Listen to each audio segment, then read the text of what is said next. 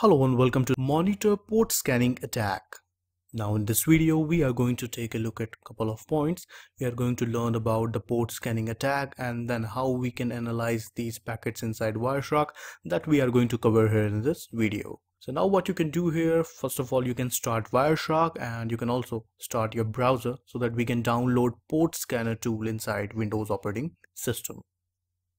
Now guys, I am inside my Windows 10 machine and first of all, we can start Wireshark. So you can click on your home, you can search for Wireshark and you can click it and start it inside your Windows 10 machine. Meanwhile, we can also download the port scanner tool inside our Windows machine. So you can start your browser. Here it is, open google.com and let's download Nmap because Nmap is a tool which can be used to perform port scanning, right?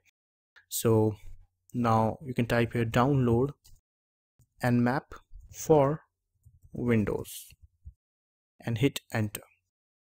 So this is the official website nmap.org. You can click here and open it.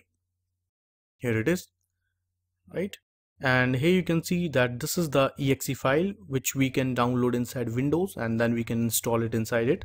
So click here and download the file which is around 26.3 MB file. So click save file and let's download it inside our system. So the file has been downloaded. Now you can simply click here and install it inside Windows 10 operating system. Click yes. Here it is. This is Nmap setup. Click I agree, next, and install. A very simple procedure to install Nmap inside your system. Basically, Nmap is a port scanner. So it can scan the open ports inside your server, system, etc. And PCAP is already installed, reinstall possibly with different options, no. And PCAP is basically used inside Nmap so that it can perform port scanning. If you don't have, then you can install it. I already have. Click next, click finish. That's it. So Nmap installation is done here. You can see the shortcut here, right? Next is Wireshark. So Wireshark is open.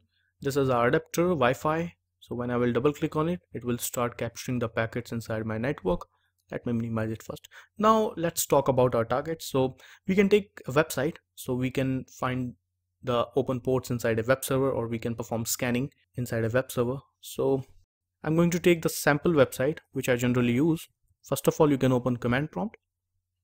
Let's find out the IP address of the server and then you can type your ping space www.vulnerweb.com, which is a sample website, and we can use it. Hit enter. So this is the IP address 176.28.50.165. Right. Now we know the IP address. Let me copy it, select it, right click here and minimize it. And now you can open Nmap. So double click here and open it. So inside Nmap, this is Nmap. Here you can see the target where I will put the IP address. This is the profile that if you want to perform TCP scan or UDP scan or ping scan or quick scan. Let me paste the IP address here and basically I can take help of UDP packet. So I will try intent scan plus UDP. So I am scanning that web server, right? And now we can open Wireshark. So here it is.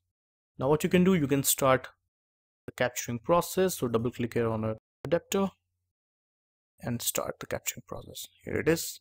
Now let me go back to Nmap and simply you can click on scan. So I've clicked on scan. It will generate the packets and the packets will travel from my system to the web server and Wireshark in the middle. So obviously Wireshark will contain the packets which are traveling inside our network, and then we can analyze that if we are able to find out the port scanning packets or not. It has started scanning. Let me go back inside Wireshark. Here it is, right? So you can see here that it is capturing packets inside my network. So basically you just need to wait here. So guys, if you want, you can also select any other profile. For example, you can select intent scan and then you can click scan. So it will also perform intent scan. So in intent scan, basically they try to provide information about the open ports, services, operating systems, trace route, etc., etc. So you can also perform intent scan, and then you can see that we got the packets inside Wireshark. Let's find out port scanning packets inside Wireshark. So let me stop the capturing process here, and let's close and map here. Alright, so we know the IP address. IP address is 176.28.50.165. This is the IP address.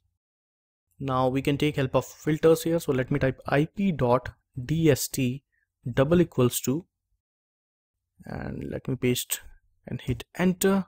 So here you can see that I got some packets here, and first of all you can see the ICMP protocol packets here. So you can double click here. So you can see here that this is a ping request. So when we perform port scanning, first of all it performs ping scanning to check if the target is alive or not, right?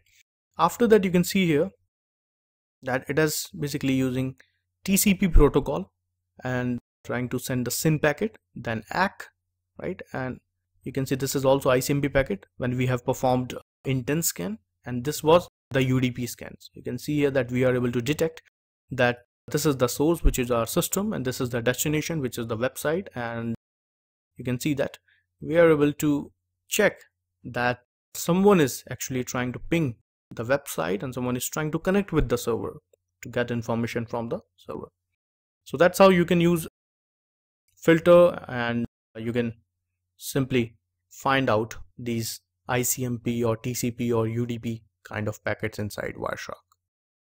So basically if you wait for 5 to 10 minutes, then you will get so many packets, around thousands of packets inside Wireshark with the source and the destination, right? So this is basic information about port scanner analysis inside Wireshark. In the next video, we are going to learn how to monitor phishing attack inside Wireshark.